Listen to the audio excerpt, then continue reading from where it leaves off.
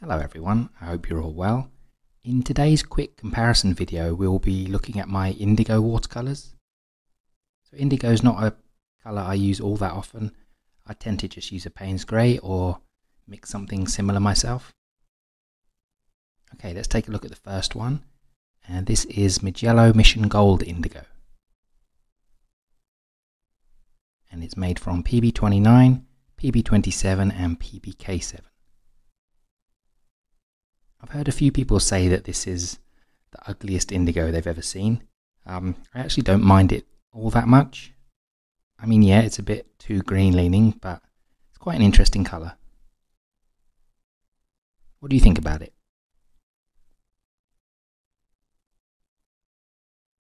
Besides the strangeness of the colour, it is quite a nice paint to paint out, and yeah, Mijello always re-wets really easily from the palette.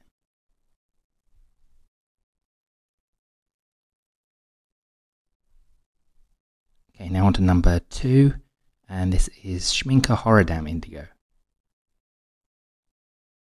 And it's made from PB15-1 and PB66.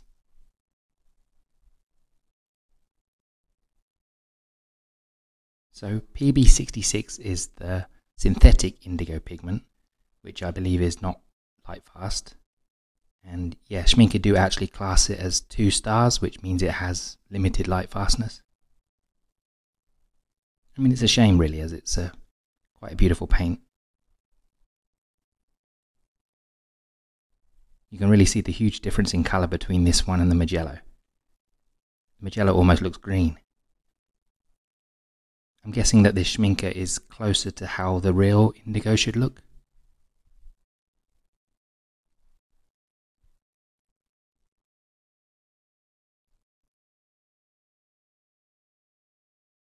Okay, next we have Daniel Smith Indigo, and this is a mix of PB60 and PBK6.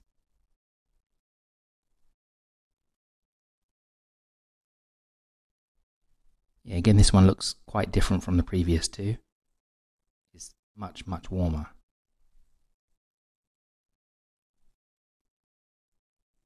So you can definitely tell that it's made from a PB60.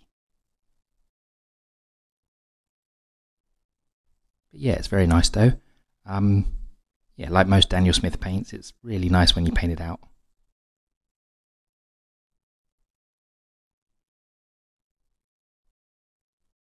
And now for the final paint, we have St. Petersburg White Nights Indigo. And this is made from PBK7, PB15 and PV23. So this one includes a violet in the mix, along with the usual blue and black. Yeah, again, it's a very nice paint. I think you can really see how warm the Daniel Smith looks next to this one. This one is quite a bit cooler.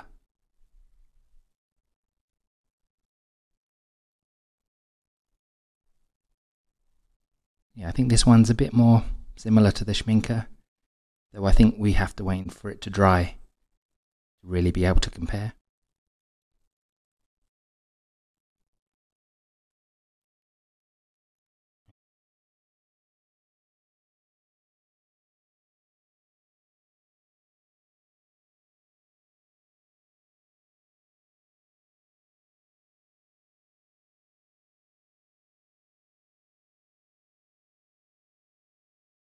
Okay, that's all of them painted out, and here they are when completely dry.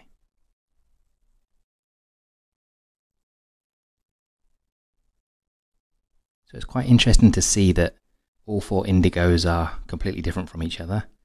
The Mijello's the greenest by far, and then you have the Daniel Smith, which leans a bit more towards red.